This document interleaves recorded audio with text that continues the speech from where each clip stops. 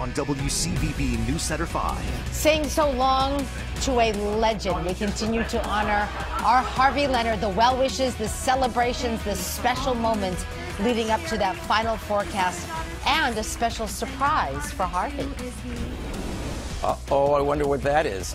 Well, I don't want you to be surprised about the weekend weather, so I'll just tell you the early part of the weekend is a little bit in question, but I'll take you through the entire holiday weekend in a little bit. Such a powerful showing. Okay. I don't even think we should say anything. What do you think? Okay, we're not saying anything right now, but there's a gentleman on the screen right now that's going to present weather to you at this moment. Thank you. That's nice and simple. I like keeping it simple. No, are you kidding me? We have so much to say.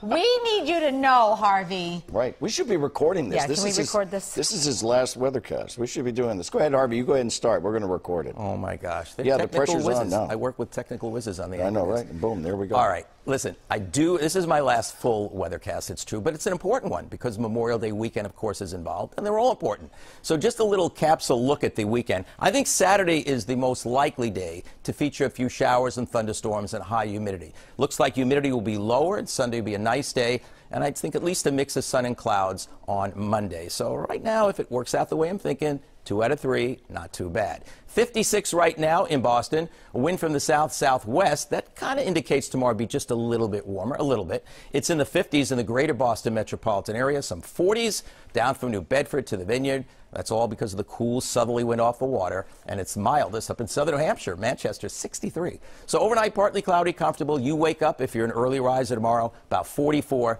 to 51 degrees. Tomorrow, overall, a mixture of sun and clouds. Nice day, comfortable. Coolest on the Cape. That's where I expect the low 60s, but much of the region could average in the low 70s, right around 70 in Boston. You see a wide area north and west, 70 to 75, a little bit cooler, southeastern Mass and the Cape. All right, so dew points. When they're under 60, we're pretty comfortable as we get to this time of the year, so we're okay for a while. But boy, is there muggy air here, but it's not just muggy. It's going to turn muggy Friday and last into Saturday. And as we get into that time period, some of this moisture will begin to move in. So here's the way I think it's going to play out. I think we're okay tomorrow, pretty decent day. Now, we get to overnight tomorrow night and Friday, that southerly wind will start to pick up low-level moisture, maybe a little spritz or so near the south coast or the Cape. Heavier downpours, if they occur, I think that would be later Friday night and a few times on Saturday until this front crosses the region. But once it does, we should clear out nicely for Saturday night and have a nice Sunday. Maybe some patchy clouds Monday. And then it's going to get very interesting around Tuesday and Wednesday here of next week because very warm air is going to want to move in. Along the coast, I'm not certain it will happen. Inland areas, I think there's a good chance of hitting 90 one or two of those days, Tuesday and Wednesday. All right, so let's summarize the 7-day forecast for you. Here's the way it goes. Tomorrow, decent day, averaging in the low 70s. A little warmer, a little more humid on Friday. Not quite as nice a day. And again, if we do get the downpours, likely to be either late Friday night or Saturday. And then Sunday, we clear out. We should be okay. And it could get toasty, especially away from the coast after Memorial Day weekend. All right, everybody here in the studio, let's give Harvey a round of applause. Because, ladies and gentlemen, that was the legendary Harvey Leonard's final formal newscast, sports weathercast here. Well, I'm going to bring in the sportscast too. We'll talk about the Celtics later. But here at Channel 5. And it is no secret that we all consider Harvey dear family. But on this very special day, it's time to do a handoff. Harvey, Sydney Fitzgibbon has a surprise for you. Uh-oh. I'm Lorraine. Been married to my dear Harvey for going on 48 years. This is my daughter Sherry.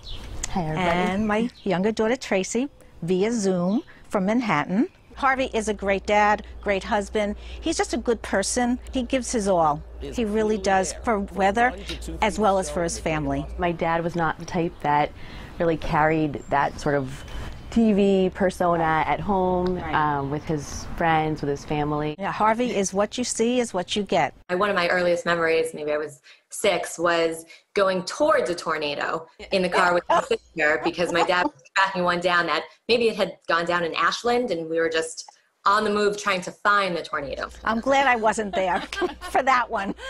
Knowing Harvey, he knew exactly where it was, which direction it was moving, and everybody was safe. He'd be up all hours of the night. If there was a little bit of flake of snow would come, he would be watching that flake come down. He had a skylight put in to watch the snow That's fall. right. Or if it was snowing 20 miles from here, we'd have to go there to see the snow. We couldn't stay where we were. We had to go to it. He has brought that passion for his career for 50 years. We have an intense coastal storm now about 200 miles off the Maryland coast. One of the other things that Harvey is really well known for, of course, is his forecast, which was accurate for the blizzard of '78. Yes. Which he left, Lorraine. Oh, I was only 7 months pregnant, I guess, at the time. With Sherry. My Yes. daughter Sherry. Well, he knew that morning. He said to me, he said, the cars on 128 are going to get trapped. He just knew it. And he said, you know, I don't know what to do. How loud can I make the alarm? He's brand new to this. But he went in and didn't see him for, what, a week and a half, maybe? Completely hardworking, kind, very fun. He was a wonderfully fun and active father. We spent 48 hours on the weekends, full stop, playing games, having fun. I'd say attentive, perceptive, just such a great communicator, always provided a lot of context so we would understand things. He's very, very involved dad, a very loving man, kind man, generous. I couldn't be any luckier, and We love him We very do. much. So who do we have here? I'm Joshua. I'm Lily. You guys are two of how many grandchildren? 5. 5 grandchildren. Wow. So are you excited about being able to spend more time with your grampy? I'm just so excited to get to spend more time with you, and I've looked up to you my whole life, and it's just been such a nice pleasure to be your granddaughter. Me too. I'm going to be really happy to spend a lot more time with him, and we can play a lot more games. Okay, we love you. Love you. Love you, honey. Congratulations. That was beautiful. Oh my gosh, beautiful, that is the beautiful. greatest thing I've ever seen Right? in my life. Right? My family. It's Right? like I'm He had retiring. no idea. Right. They can all take over with Cindy. Are you kidding? They'll be They're here awesome. tomorrow. They'll be doing the news tomorrow. Thank Didn't you you so love much. Oh my God, I'll never forget that. Thank you, That buddy. is unbelievable. Thank you, buddy. so much. By the way, don't go away because you're going to meet the lovely Lorraine and family in just a minute, so don't go away. So you know about Harvey's send-off today, but we're also celebrating 3 other co-workers, 3 other brilliant people who are retiring from CVB. Kim DeVolve, you saw them all lined up. Kim DeVolve, who right now is operating the cameras that you're looking at right now. Thank you, Kim, Thank for you, making Kim. us look amazing every day. Kevin Yar, who edited many of the stories. Kevin and I edited many stories together. He's a brilliant editor. Yes. And Sue And a Warren. kind man, And yes. a kind man. And Sue Warren, who ran the great. newsroom. She was the newsroom She administrator. did. She You're did a the wonderful best, job. Sue. We held a little party outside today. Harvey, you know, when there's a party and a microphone, Harvey's going to do both. So Harvey jumped in. But congrats to Kim, John, Kevin, Sue, Harvey, everybody. It's just, it's an honor to be here with such brilliant people. And it's just, it was really nice. Really, really nice. And you're right, they are all wonderful people. Tremendous Absolutely. people that we all work Do you with. have more inside of you? Do you have a little message you want to say in a little bit? Yeah, just give me a little chance to get the courage. And Are you strength that verklempt I'll- or what? I'll probably be very verklempt very soon. We'll be right back with Harvey's final message. Where to begin? I have been so blessed to have a true passion, meteorology, and to be given a chance to express that passion for so long in a place I love to work and live. It has been a true privilege. And over that time, so much has happened in your life and in mine. When I started my career, I was single.